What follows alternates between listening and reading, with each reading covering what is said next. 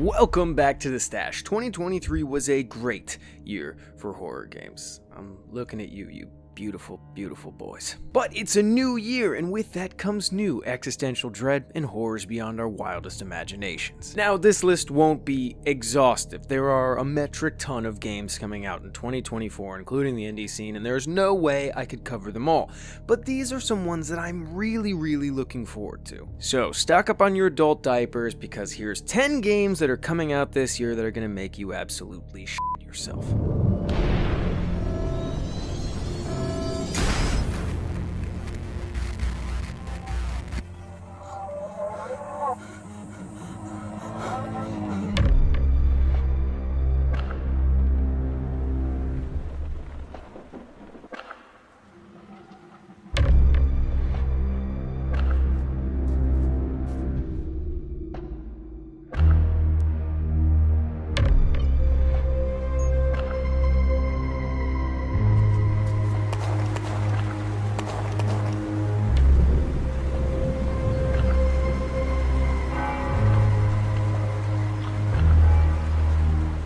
First up on the list, we have Hollowbody from Headwear Games. According to the massively successful Kickstarter, it's a third-person survival horror game with an emphasis on strong world building set in a dystopian near future, with classic survival horror gameplay inspired by early 2000s titles such as Silent Hill 2 and 3, Kuon, and Rule of Rose, so obviously count me the fuck in. It's a solo project developed by Nathan Handley, and as you can see, it looks really excellent.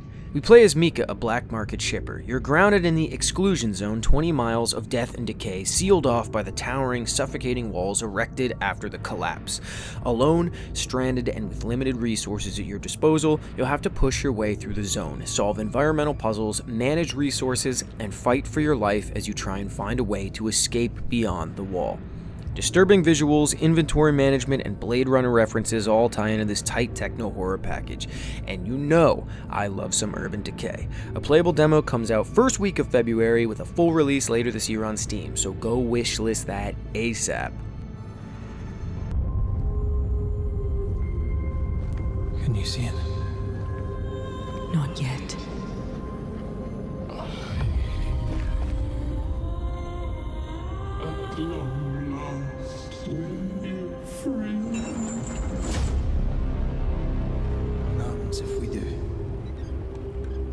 Banishers: Ghosts of New Eden is an immersive action horror RPG from Don't Nod, the studio behind Vampire. We assume the role of Red and Antia, a couple of Banishers entrusted with the daunting task of lifting a malevolent and ominous curse on New Eden in 1695 North America. Aesthetically, I'm already digging this a lot. With a unique combat system, we'll battle spectral apparitions with a mix of fluid attacks, combining Red's rifle, sword, and firebane alongside Antia's ethereal abilities. While we discover our occult foe's origin, we'll also be entrenched in damning or absolving the residents of New Eden for their actions against one another, with our decisions heavily affecting the story we experience. This whole game is giving me heavy Bloody Baron from Witcher 3 vibes, and I'm absolutely sold on it, because if you play Witcher 3, you know exactly what I'm talking about. It looks beautiful, and the story seems wholly original, and while it may not be the scariest game this year, I think it has the potential to be an excellent entry in the occult horror RPG style we really just don't get very often. It releases on console and PC February 13th, and I'll absolutely be playing this one.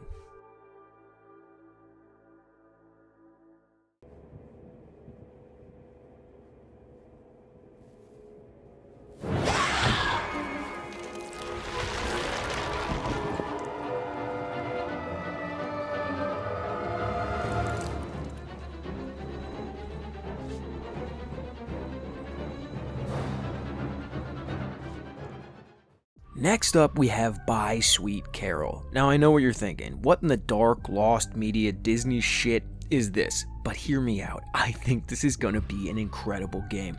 It comes from the mind of Chris Darrell, who you may know as the creator of a little pants-soiling game called Remothered. Do I have your attention? Set in the early 1900s, young Lana Benton, guest of the eerie Bunny Hall orphanage, is the only one to suspect that her best friend Carole didn't just run away.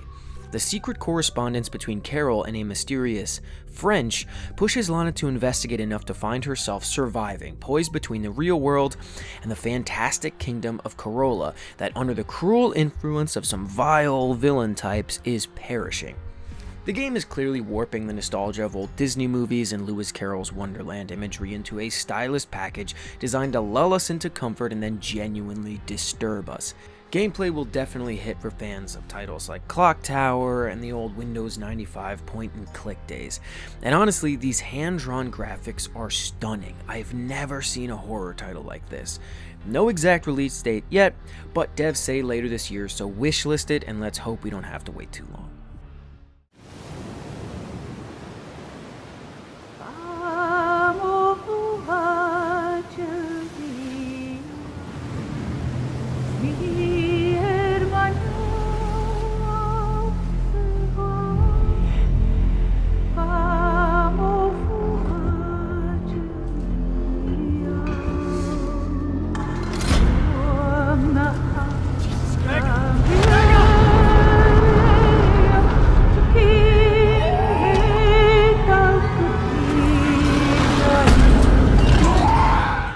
Well, my friends, if you have a healthy fear of the ocean, I'm about to fuck your day up. And no, it's not Subnautica 3 updates, I wish. But this might still scratch that itch. Still Wakes the Deep is a narrative horror game slated for release early this year from developers Secret Mode and the Chinese Room, who, coincidentally, are also developing Vampire the Masquerade Bloodlines 2 that's supposed to release this year. December 1975, disaster strikes the Bira D oil rig off the coast of Scotland. You must navigate the collapsing rig to save your crew from the otherworldly horror on the edge of all logic and reality. I'm smelling some Lovecraftian old god in the ocean with this one, and you all know I love some cosmic horror. Not much for gameplay release yet, but the Chinese Room is a good studio, and the oil rig is definitely a unique setting and gives me the feeling of desperate isolation. Really looking forward to getting my brain scrambled by this one. We should see it early this year on console and PC.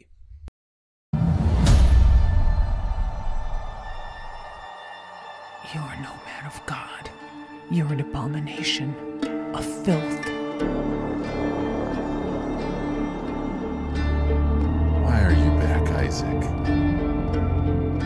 I'm looking for someone.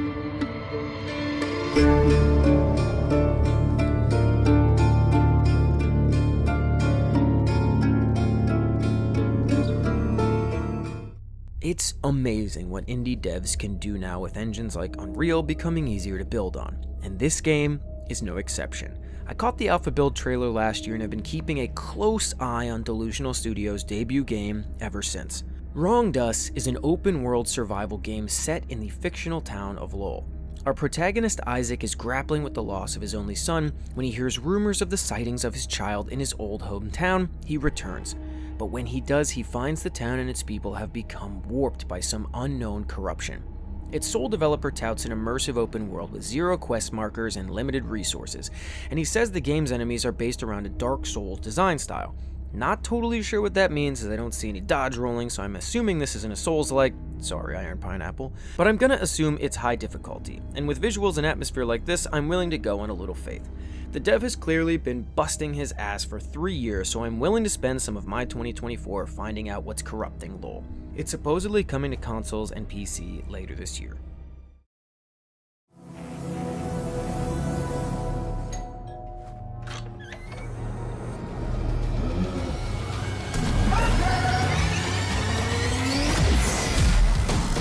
Killer clowns?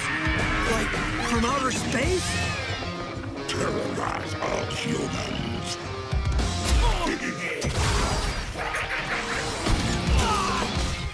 Fans of asymmetrical horror like Dead by Daylight and Texas Chainsaw Massacre can rejoice. We're finally going to get that long-awaited Killer Clowns from Outer Space game that was revealed some time ago.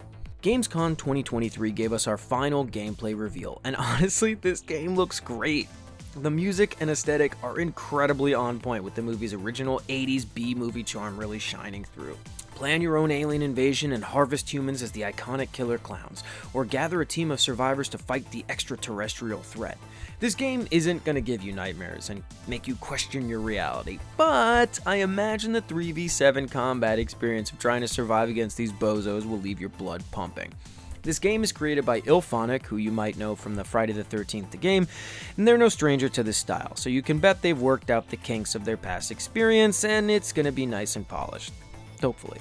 I probably won't put massive hours into this, but I'll definitely be hopping on to experience some of the bonkers nostalgic 80s camp and gore. It's slated for release on consoles and PC early this year. Don't say his name. He can hear you.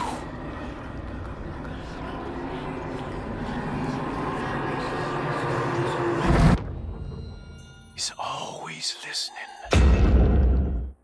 Oh man, we have really been waiting for this one. Alone in the Dark fans, it's finally our time. We all watched as Resident Evil got remakes for GameCube and then next gen these past few years, and Silent Hill remake rumors turned into realities, and it was high time they bring this classic southern gothic survival horror masterpiece to modern audiences. And goddamn, does it look great. And while it's not an exact recreation of the original game, I think the devs are cooking up something spectacular that'll do the original justice while giving new fans an incredible experience. You'll be able to play as two different characters, one being the iconic Carnby as they return to Derceto Plantation in search of Emily Harwood's missing uncle. If you like hardened noir detectives, occult mysteries, horrific cosmic revelations, and the sweat-soaked atmosphere of southern horror, this is going to be an absolute must-buy. Alone in the Dark pioneered a lot of what we consider survival horror, and if you've never played the originals, devs assure us that it doesn't matter. You can go in blind and still have a terrifying time. It comes out March 20th this year on consoles and PC.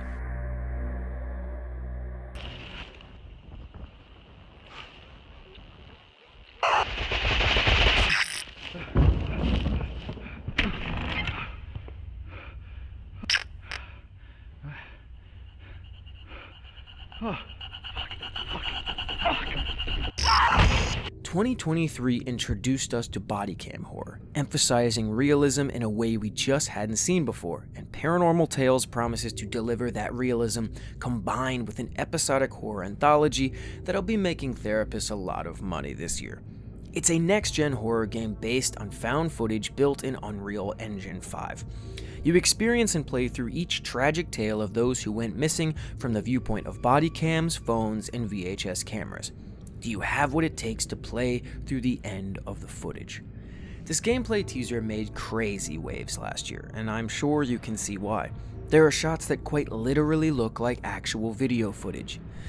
Now, it could fall into the trap of jump scare walking sim, but honestly, with footage like this, I'm willing to hedge my bets and see what the developer Digital Cyber Cherries has in store for me.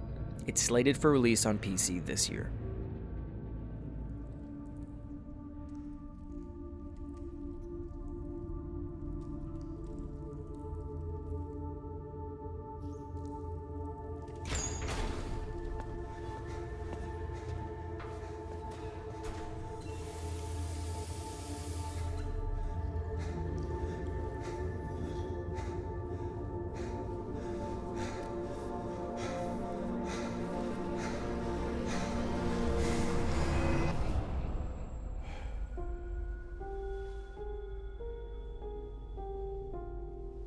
Could she really be here, waiting for me? If you're new to my channel, welcome. But if you've been around for a minute, you know I'm a massive Silent Hill fan. And honestly, even if you are new, you probably could have guessed a guy with a horror YouTube channel would be a Silent Hill fan. So, you already know the remake of Silent Hill 2 was gonna be on this list. I am absolutely stoked. I even made a whole video on it and my thoughts on the other new Silent Hill titles that are coming soon, which I'll link above. I know people's opinions on Bloober Team are polarizing, but this remake has the blessing of a lot of the OG Team Silent, some of which are consulting, and from what I've seen, it looks great. but if you want to nerd out on Silent Hill with me, go check out my other video. This remake doesn't have an exact release date, but it's slated for this year and all signs point to a spring release. Here's hoping they remake that secret Shiba ending, otherwise we riot.